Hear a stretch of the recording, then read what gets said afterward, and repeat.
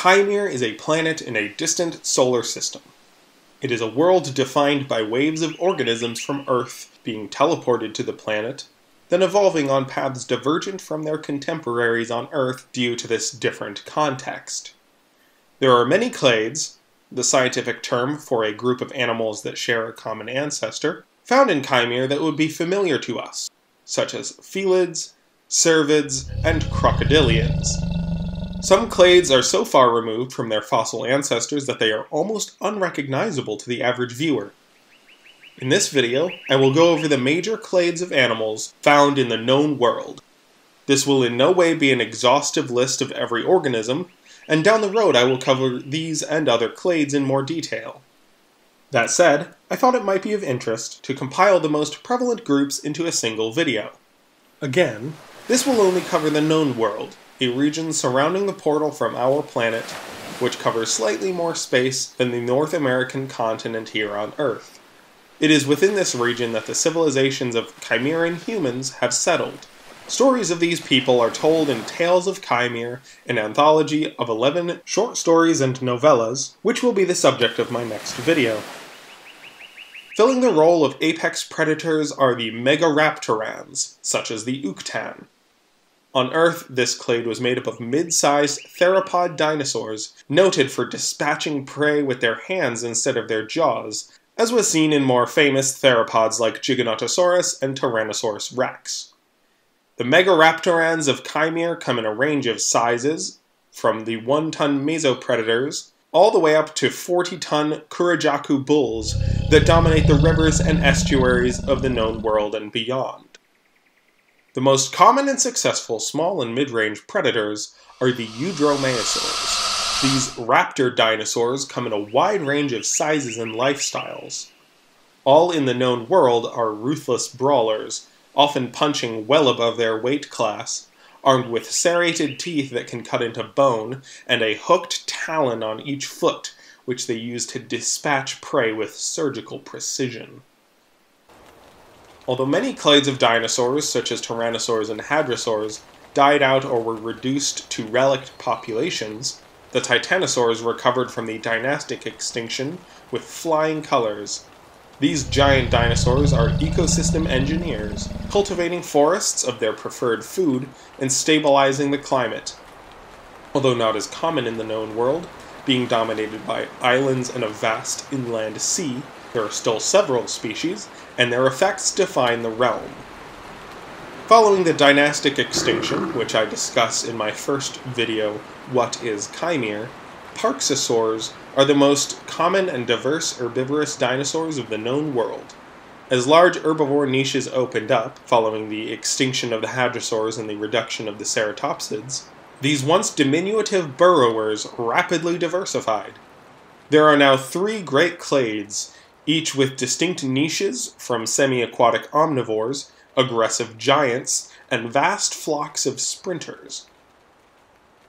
Abelisaurids, horned dinosaurs, and ankylosaurs are also found throughout the known world, but are not in the numbers and influence of the aforementioned dinosaur clades. The skies of Kaimere are filled with birds, bats, and pterosaurs. Only 2 clades of pterosaurs are found in the known world, the tiny Anuronathids and the enormous Asdarchids.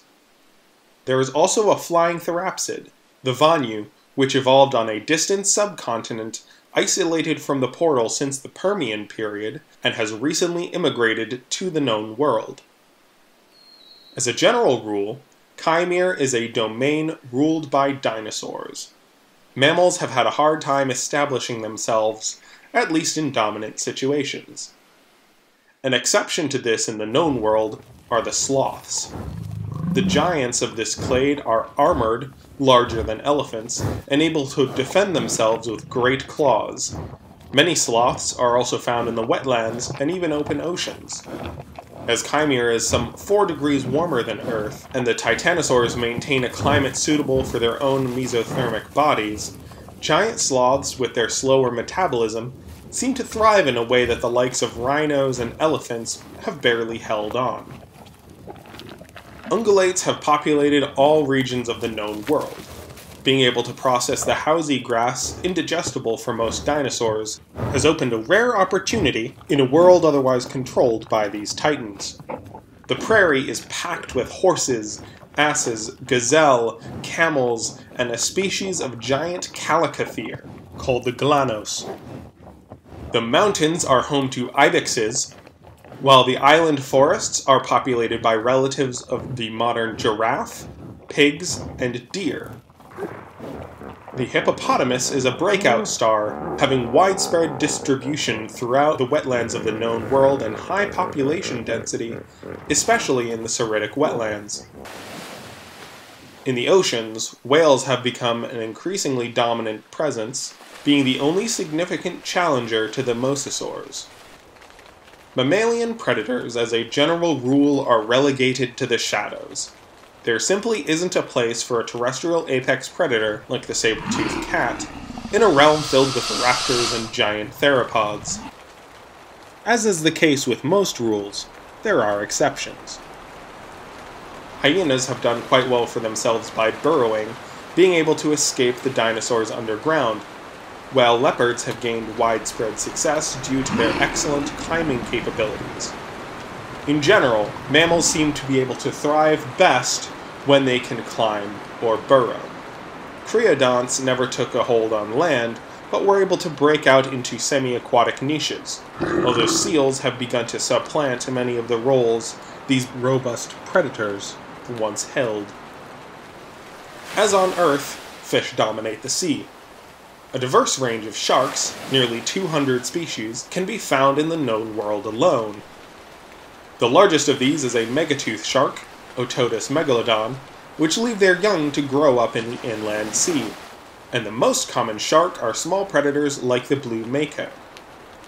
Alongside the catabo, a serpentine mosasaur, and juvenile megalodon, the panther shark and dire bonito are the top predators of this vast inland sea. There are some sharks, such as the frogmouth sharks, which evolved from ancestors some 300 million years ago and have no close relatives on Earth. The greater eagle shark is docile yet armored by thick skin and is often accompanied by an entourage of smaller organisms seeking refuge and protection. Although ichthyosaurs and other iconic Mesozoic marine reptiles are extinct, mosasaurs are quite common in the known world, while elasmosaur plesiosaurs are more frequent in colder seas. All must contend with dolphins like the orca, along with sperm whales. The deep oceans surrounding the known world to all directions but the north are teeming with great krakens, hypercarnivorous leviathans, and abyssal amphibians large enough to swallow a whale whole. The Akanuk, brave whalers of the southern seas, tell stories of threats even larger and more bizarre the further south you go. But most Chimeran scholars dismiss this as embellished horror stories. Strange, diverse, and often titanic organisms define the planet. Tales of Kaimere is my literary debut and tells the stories of human inhabitants of this wild world and their struggle with love, loss, revenge, and survival in a world they know is not under their control. Characters strive to achieve their goals, ever in the shadow of titans who rule this verdant and volatile world.